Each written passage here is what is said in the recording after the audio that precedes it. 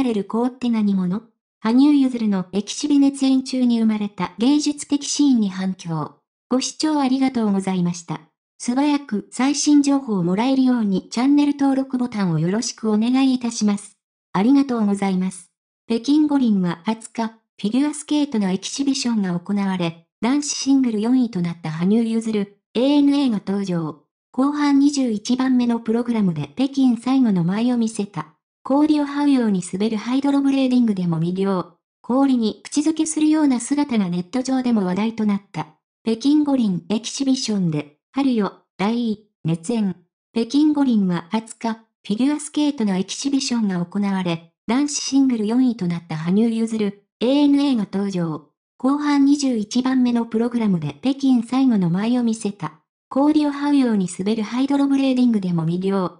氷に口づけするような姿がネット上でも話題となった。春よ、恋の美しいピアノの調べに乗せ、高さのある3回転アクセルなどで魅了した羽生。ツイッター上では体を氷に近づけ、這うように滑るハイドロブレーディングでの姿も話題になった。顔を氷に近づけたその姿は、まるでリンクにキスするかのように映った。ツイッター上の日本人ファンはこのシーンに対し、氷抱きしめるみたいなハイドロも美しい。リンクにキスして許されるの羽生くんただ一人。羽生くんにしかできない演技だと思う。やっぱり羽生くんリンクにキスしてる。氷にキスしてるの本当に美しかった。いいなあ氷。羽生結弦にキスされる氷ってマジ何者？などと反応。美しいシーンに注目が集まっていた。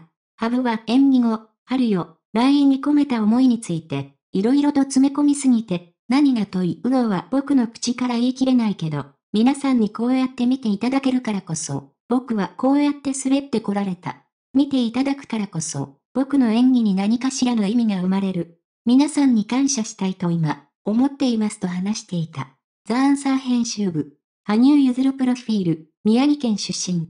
2014年ソチ五輪に出場し、フィギュア男子シングルで日本人初となる金メダルを獲得。2018年平昌オリンピックでも金メダルを獲得し、オリンピック2連覇という偉業を成し遂げる。